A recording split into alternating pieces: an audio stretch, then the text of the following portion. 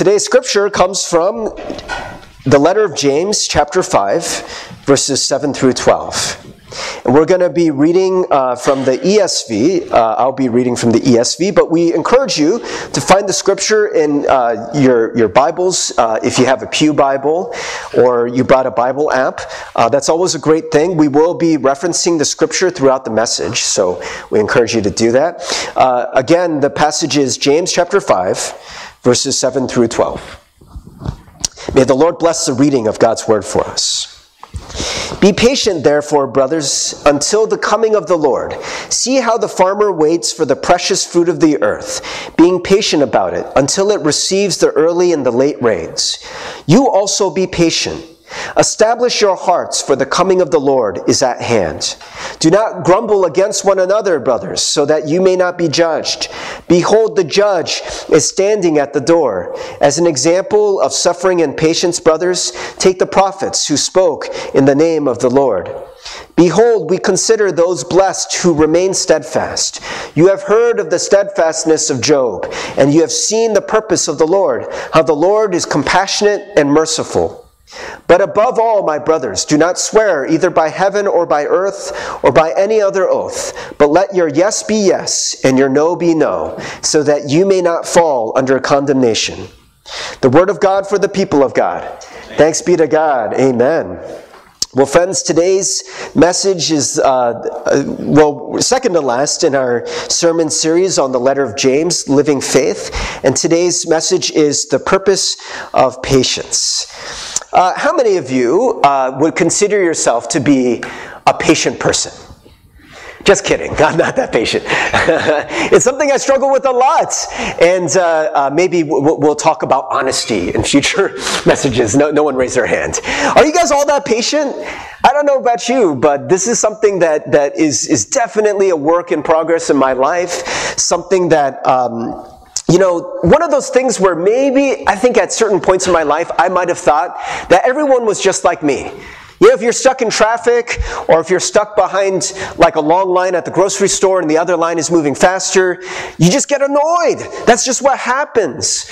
Or when they block off 94 with very little notice, 94 West, and you have to take a circuitous route to church that takes an extra 15 minutes, you might get annoyed. It might be something that tests your patience. I used to think that, everyone was just like me. Because I do have problems with patience, until I got married, and with my wife Erin. I'm sure Erin might tell you herself that she might have her own issues with patience, but they're different than mine. And there are times where we're like going to dinner, and it's like the light turns yellow, and for me, I'm like, yellow means hurry up, right? You gotta go. And she'll just wait. And like there's a part of me that just like starts like itching, and just like my foot gets impatient. I'm like, why didn't you go? And she's like, we're not in a hurry. Like, no, you're right, we're not, Or this used to bug my wife so much that there used to be times where, again, we'd be going to dinner or someplace or going to the mall. And, the weird thing about where our house is there are literally 5 different ways to get to campus. And so, if she takes one of the ways that I'm like, oh, you're going to go that way? That way is about 3-4 minutes longer than this way. And she's like, who cares? Who cares? It's like 4 minutes, right? Oh my goodness, this impatience, it's within me. It's a real thing. But it doesn't have to exist in everyone. And again, I'm not saying that, I think everyone might have issues with patience, but they're different for different people. Is that just because we're born that way? Or is that learned behavior? Are there ways that God can teach us to be more patient, that we can actually become more patient people? Or are we just doomed? Like, oh man, I'm just going to be always an impatient person.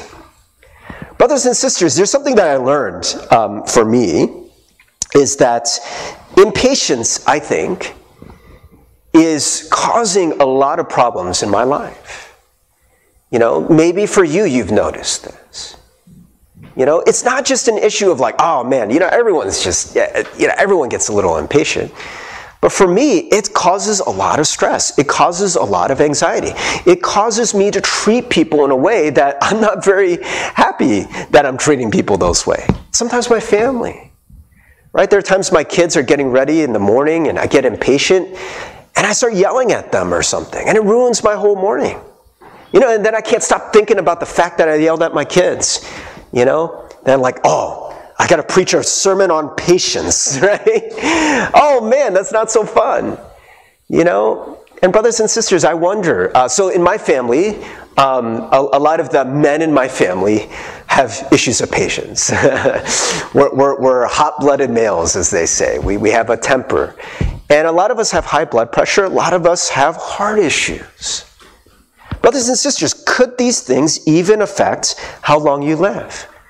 I actually happen to, I just looked up, as I do, when I'm preparing a message, I look up Google images of stuff. And I looked up this Google image, impatient, and I was like, oh, that's like me. I don't wear a shirt like that, and I don't have that impressive facial hair, but I often get impatient in the car. But I noticed that this picture was actually attached to an article from The Telegraph. It's a website in the UK.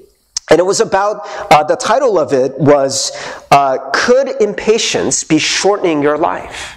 And there's actually a study in Singapore that they did of over 1,000 college students where they did a very simple experiment. And it wasn't the kind of impatience like road rage type thing, but it was a very simple impatience. It was this thing where they played this game, and at the end of the game, you had an option. Either I will give you a certain amount of money now, or if you wait a day, I'll give you more money later, right? And so it's a very simple thing. I don't know if you guys heard of the marshmallow experiment that they did with kids, like you either get one marshmallow now or 2 marshmallows later. It was kind of like that, and that was kind of what inspired this experiment, because they found that the kids who waited for the second marshmallow did better in life. Right? They were more successful. They followed these kids for a long time, and they found that they were way more successful by worldly standards. And so they thought, hey, let's do our version of the marshmallow experiment, and let's see if this affects longevity of life. And so what they did was they studied these things called telomeres. Telomeres are the end caps on chromosomes. They keep your DNA from unspooling.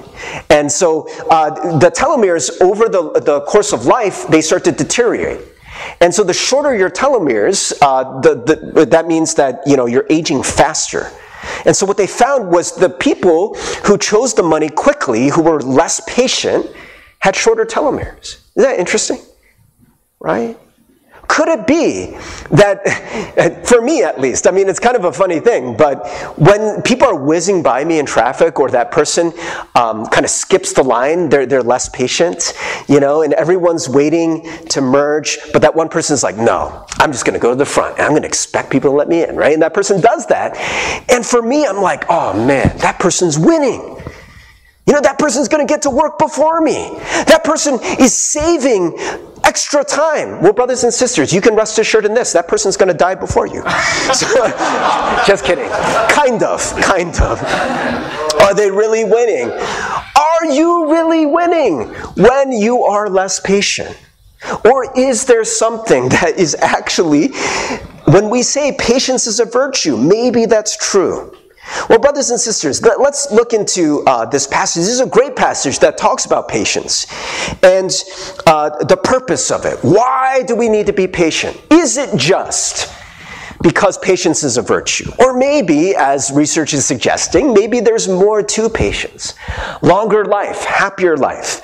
Or maybe there is a purpose that God has for it as well. So let's just jump right in, verse 7. Be patient, therefore, brothers and sisters, until the coming of the Lord. So now we have to recognize that this was a very common belief amongst Christ followers. They believed that Jesus was going to come. And most of them believed Jesus was going to come in their lifetime, right? And so, obviously, that didn't happen, as far as we know, right? Jesus didn't come back, and it didn't usher in the end of all things. That's what they thought was going to happen, but it didn't.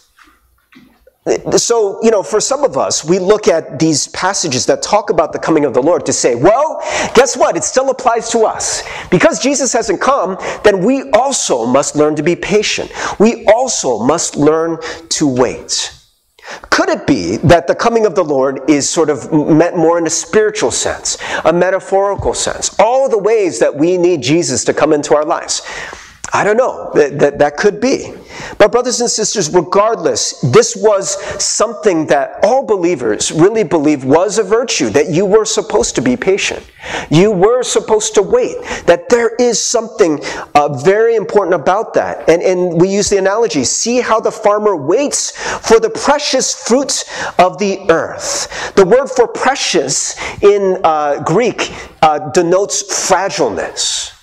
Right? Things are precious because they're fragile, because they can break.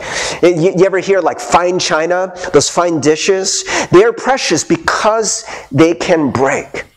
That the fruit of the earth is fragile. It is crafted together in the way that God wants it to be. And if you mess with it, it might break. I know maybe we're stretching that metaphor a little bit, but there is something about what we are waiting for that must happen in a certain way.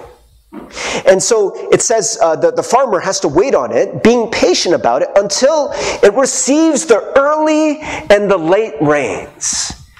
So this is something about farming that I didn't know, but I guess in this region there were two rainy periods, early rains and late rains, right? If you were impatient, you're like, okay, early rains, that's it.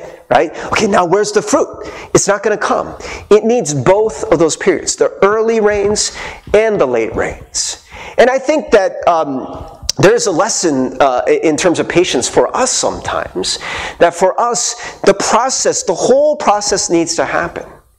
And sometimes, we think we waited long enough. Like, okay, I waited. I was patient. I was patient for one day, right? Or I was patient even for 1 year. When you see the way it talks about patience in the Bible, you think about Jacob, who waited for, Jacob, who waited for his wife, and he was tricked, and so he married the wrong sister.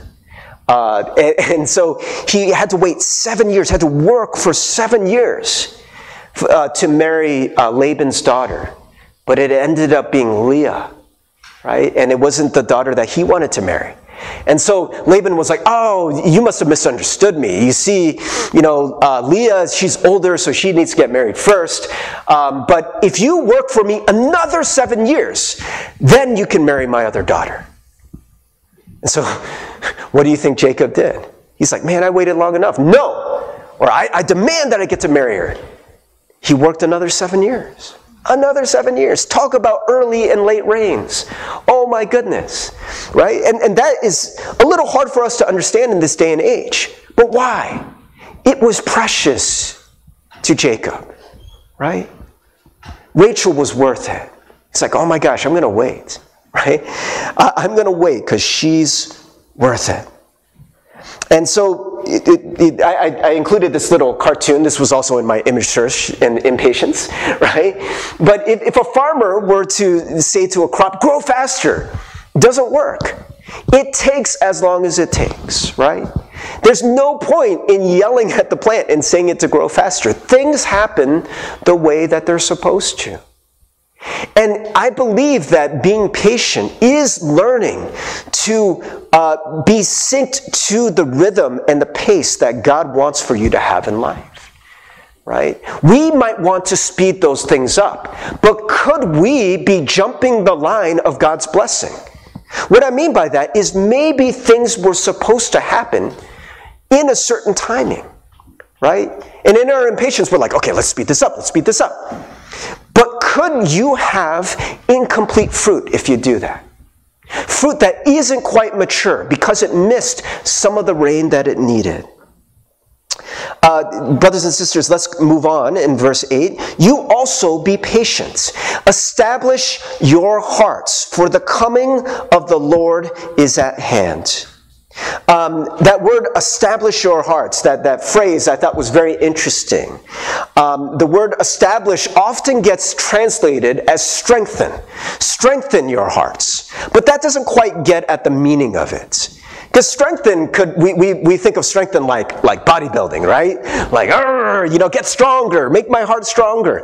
There is an aspect to that, but what it really means is planting, right? Establishing, like kind of getting your heart to a place where it just stays, it sticks, and it will not move, right? The word established, that's what it means. I included this little picture, University of Michigan, established 1817. That you'll notice that a lot of institutions, restaurants, businesses, when they want to show you, you know what? Our business is stable. Our business is established. It's not going anywhere. They'll include that. They'll be like, established, 1817. It's very, very surprising when you see like businesses like that. You're like, oh my gosh, that's been around for so long. I always think it's funny when some restaurants, like I think they're trying to be cute, they'll be like Bob's Tavern, established, 2016. Like, what? Like, that's not impressive. Like, whoa, 2 whole years, Bob? Wow.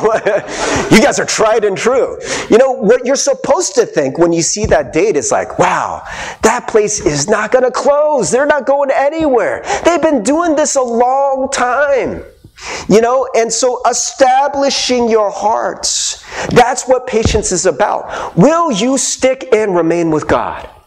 Will you remain with God no matter what happens? It's not just about waiting, because we know that waiting is never a neutral thing in this world, because this world is not a neutral place. There's a lot of difficulties that come to waiting. There's a lot of struggle that comes with life itself.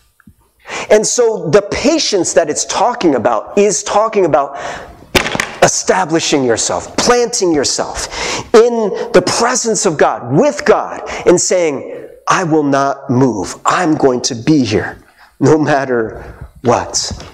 Brothers and sisters, this is not something that is very easy for us in this day and age. Right? For a lot of us, when the going gets tough, we get moving, right? I've talked about this before, and brothers and sisters, I don't mean to say that there aren't legitimate reasons for leaving, but I think that for a lot of us, this is where society is going. You see fewer and fewer established 1817 signs, don't you? Restaurants don't last. As a matter of fact, maybe Bob's Tavern is kind of impressive, 2016. If you ever go up and down South University, just every year, there's like new restaurants, right? Restaurants, they come and go, especially in popular places. They don't last long. People are fickle. They're like, man, I don't want to eat Bob's Tavern anymore. I'm going to eat at Rick's Tavern, whatever the case may be. But things change. Everything changes. And when going gets tough, a lot of us, we get moving. It happens in the church, happens in life, it happens in marriages, right? It happens in jobs. Whenever things get tough, we get moving, right? And just talking about faith, right? Our faith in God. How many times does the going get tough and you're like, you know what? Forget this God thing. Forget this Christianity thing. It's too hard. I don't feel good. This isn't making me feel good, right? You'll notice in this passage, it never talks about feelings. It says we must establish our hearts. Where is your heart, brothers and sisters? Is it with God? Is it established? Is it in a place where it will remain? No matter what happens. This was the faith of the people who came before us. And it goes on to say, do not grumble against one another, brothers and sisters, so that you may not be judged. Grumbling is another way of showing our impatience, right? Like, oh man, when is this thing going to happen? What's wrong with this person? It's another way of rejecting the will of God. I'm not okay with how you're doing this. I'm not okay with the way that this is playing out. So we grumble. It gives us this weird sense of like, at least I can do something. I can complain, right? I mean, you got to do something, right? This is ridiculous. How long am I going to have to wait for my food? We all do it, brothers and sisters. But I think what they're saying is there is something in grumbling, especially grumbling against one another, right? What is the purpose of patience? What is God trying to do in our lives? It seems like when we grumble against another person, that is leading in the opposite direction of the purpose of patience. The purpose of patience is trying to do something within us, trying to change us in a way. As an example of suffering and patience, brothers and sisters, take the prophets who spoke in the name of the Lord. Behold, we consider those blessed who remained steadfast. You have heard of the steadfastness of Job, and you have seen the purpose of the Lord, how the Lord is compassionate and merciful. I believe this painting is called The Patience of Job. And this is how this passage most commonly gets translated. You have heard of the steadfastness, the patience of Job. But this is the funny thing. Was Job really that patient? Do you guys know the story of Job? So Job was a guy who was very blessed by God, very righteous man. And Satan comes along and is like, hey, the only reason why Job is following you is because he has blessings in life. Material blessing, he has a good family, he has a lot of money, he's got a roof over his head. If you take those things away from him, he will fold like everyone else. And so God allows Satan to test him. And all the things start leaving him. He starts losing everything. He loses his family. He loses his fortune. He loses his home. He loses his health. And everything is just going against him. And so his wife is like, man, what's wrong with you? Why don't you curse God and die? Yeah, there's something severely wrong with you that all these bad things are happening to you. The friends come along and they're like, okay, Job, you must have sinned. There's got to be a reason for this. They're trying to understand, what is the reason? Why would anyone have to go through something like this? If you look at the book of Job, it is not a story of a guy who just sat there and just, that's the way we look at patience. That's not the patience of Job. The word steadfast here means to remain under. It doesn't mean that you're quiet, and it definitely doesn't mean that you're passive. I want to read for you what William Barclay, in his daily study Bible series, his commentary on the book of James, what he wrote about this. He says, we generally speak of the patience of Job, but patience is far too passive a word. There is a sense in which Job was anything but patient. As we read the tremendous drama of his life, we see him passionately resenting what has come upon him, passionately questioning the conventional arguments of his so-called friends, passionately agonizing over the terrible thought that God might have forsaken him. Few men have spoken such passionate words as he did. But the great fact about him is that in spite of all the agonizing questionings which tore at his heart, he never lost his faith in God. Behold, he will slay me. I have no hope. Job 13:15. My witness is in heaven, and he that vouches for me is on high. Job 16:19. I know that my Redeemer lives. Job 19:25. His is no unquestioning submission. He struggled and questioned and sometimes even defied. But the flame of his faith was never extinguished. Brothers and sisters, I think that some of us, we misunderstand patience. And so we just think that this is impossible. So we just write it off. We don't even try. But the core of patience, as we learn with Job, it is about remaining under those things. It is about sticking with God no matter what. That's what establishing your hearts are about. I don't know about the rest of you, but me and my house, we will stand for the Lord. I don't know about the rest of you. You may abandon your faith. You may run when things get tough. but I will stay. I will learn how to work it out. There might be crying and wailing. There might be even just times where I'm like, I don't even know, God, if you're there. I don't even know if this is doing any good. But I'm going to stay. I'm going to remain here. I'm going to learn. And what it talks about here, it says, you have heard of the steadfastness of Job, and you have seen the purpose of the Lord. What was the purpose of the Lord? What was the purpose of the Lord for Job? What you'll see with Job is that all these people come along and try to tell Job, hey, this is what God is like. Right? God is a vengeful God. So you must have done something wrong. Right? And all these people try to figure out God and try to figure out how God could do something like this with Job. And in the end, what Job learns from God is really, at the end of the day, he doesn't fully know what the purpose of his suffering was.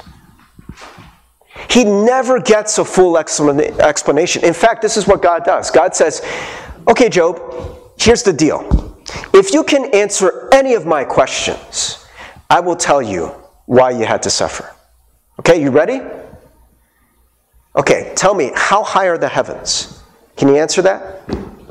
Can you tell me how many water molecules are in the atmosphere?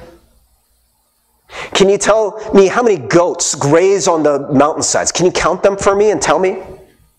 If you can explain any of these things, Job, then I will tell you why you suffered. No, you can't.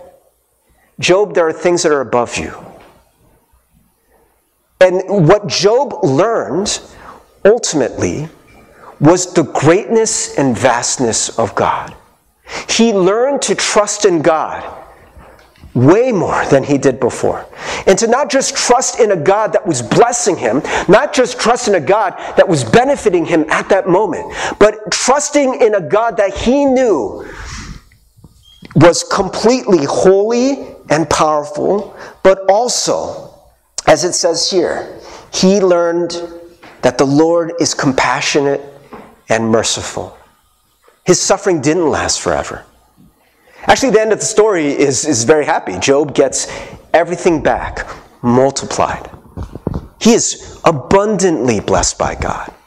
You see, brothers and sisters, the suffering wasn't the end of Job's story. Right? Now, I don't think that the whole point was just so Job could get blessed more, brothers and sisters. It wasn't about like the marshmallow thing, like, Job gave up one marshmallow and he got 1,000,000 marshmallows, but I think it was really about Job learning to know God in a new way. Brothers and sisters, what is the purpose of our suffering, of our patience? The purpose of patience, I believe, is for us to become like Jesus. And so when we learn to endure suffering, it is, as it says in Scripture, taking up your cross. Right? It says that Job learned the purpose of patience, or we have seen the purpose of patience. Right? How the Lord is compassionate and merciful. Could it be, brothers and sisters, that the purpose of patience is to make you compassionate and merciful? To help you to become more like God, more like Jesus. Right? Because this is the thing. When I am thinking about winning, when I'm thinking about how other people are whizzing by me, as I'm getting annoyed by the people, my neighbors who share the road with me or share this life with me, the last thing I'm thinking about is being compassionate and merciful. I'm not thinking about love at all. All I'm thinking about is myself, right? And this is the thing. Don't get me wrong, brothers and sisters. I understand that for a lot of us, this is just the way you're supposed to live your life. I need to be in control of my life. So if I can make my car go faster, if I can get to the destination faster, then why not? I want to show you one last thing that doesn't seem related, but I do think it is related. It says, but above all, my brothers and sisters, do not swear either by heaven or by earth or by any other oath, but let your yes be yes and your no be no, so that you may not fall under condemnation. Right? This seems to be that whole kind of like not using the Lord's name in vain, not swearing, that kind of thing. You're like, okay, this is really weird, because a second ago we were talking about patience, and now we're talking about swearing oaths. Pastor Steve, I think you're supposed to make these two sermons, right? These are two different things. But think about this, brothers and sisters. Why is it that we are not supposed to swear by heaven or earth? That our yes is supposed to be yes, and our no is supposed to be no. Why would a person swear on heaven or swear on earth? What that is about, brothers and sisters, is trying to twist and make things happen according to our will. You are trying to use God to conform to your will, right? Like maybe you're talking to someone, they're like, hey, how can I know that I trust you? And you say, I swear to God, you can trust me. Right? So what are you doing? You're using God's name, you're using God's reputation to get what you want. And that's why it also says in Matthew in the Sermon on the Mount that this is something that is evil. This is something that you are not supposed to do. The whole thing with patience, what it is all about, brothers and sisters, I think for a lot of us, is that we want to be in full control of our lives. We want to be able to dictate what happens and when it happens. And the whole idea of learning patience is learning that if God truly is God, I mean, for one, it's not going to do any good, right? Our plans and our schemes to make our lives better through hurrying through life isn't going to get you there. I mean, it might kill you faster, right? It might make your family life miserable. It might make you miserable, right? Like ramp up all your anxiety issues. And brothers and sisters, is it worth it at the end of the day? But if I can learn the way of patience, God, your ways are your ways. And so I'm going to learn that you are compassionate and you are merciful. In other words, as Dallas Willard says, and as I like to quote, the world is a perfectly safe place for me to be. This world is perfectly safe because I have a loving God. I don't need to rush through it, worried that I'm going to miss out on some blessing. I don't need to try to make things happen all the time. I can just chill sometimes. I can just rest. It's something that I've had to learn. Can I just wait and sit with the Lord? And I've tried to do it every day for 30 minutes. I try to do 30 minutes of just silence with God, of doing nothing with God. And when I first started doing it, it felt like suffering. I was like, oh my gosh, when is this going to end? This is the worst thing. Oh my gosh, I'm not doing anything. Oh my gosh, this is such a waste of time. But one of the things that started to die within me was that spirit of impatience, was that anxiety, that stress, that kind of, that drumbeat within me that's like, something has to happen, something has to happen. I've talked to so many people this summer who have talked to me in the past about their anxiety issues, about how stressed they've been. And they said, Pastor Steve, the funny thing is that when I have nothing to do, I feel more stressed. I feel more anxious. Brothers and sisters, it is not just a product of what is out there in the world. Of course, the things out there in the world affect us. But now it is in here. And so what I want to learn is to establish myself with the Lord. I want to learn, God, that I am perfectly safe with you. I can wait. I can chill. I don't always need to make things happen, God. Because you are God, and I am not. Can I ask the praise team to come up?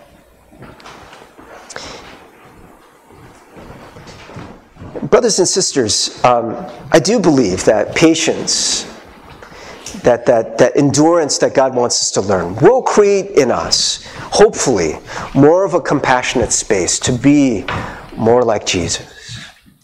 And brothers and sisters, more of a compassionate space for yourself. Maybe that's part of it too. As we're rushing through life, we're also, as we judge other people, we're also judging ourselves. We're also really, really hard on ourselves. So brothers and sisters, I just want to give us a moment to just rest in grace. So you guys can start playing some mood-setting music here. But brothers and sisters, so many of us, we go through life rushing and worrying. We're worrying, am I falling behind? Am I doing enough? Am I enough? Man, that is a heavy, heavy burden to carry. Jesus says, come to me, all you who are weary and burdened, and I will give you rest. You know what rest looks like? It looks like doing nothing. Yes, there are things God will give us to do. But when I do them, I want to do them in the spirit of patience. In that heart, knowing that God is in control, that God loves me. So brothers and sisters, let's just take a moment to just rest in the grace of God. And maybe you need to hear God's forgiveness. Maybe you've had a hard time listening to this message because you know how impatient you can get. And the enemy's been whispering in your ear like, yeah, that's right. Look how impatient you are. Look how horrible you are. Brothers and sisters, you are forgiven. What has happened in your life, it's in the past. You can't change that now. But what we can change is right now saying, I'm going to establish my heart with the Lord. I'm going to learn to wait upon you. I'm going to learn to be with you. I'm going to learn to struggle through some of these challenges that I have in life. Whatever it is you're going through that is challenging, can you at least say to God, God, I want to stay with you. I'm going to plant myself in the banks of the rivers of life, because that's what your presence is. To give me new life, to refresh me, to restore me, to forgive me. So brothers and sisters, let's take a few moments just to be in the presence of God, just to rest.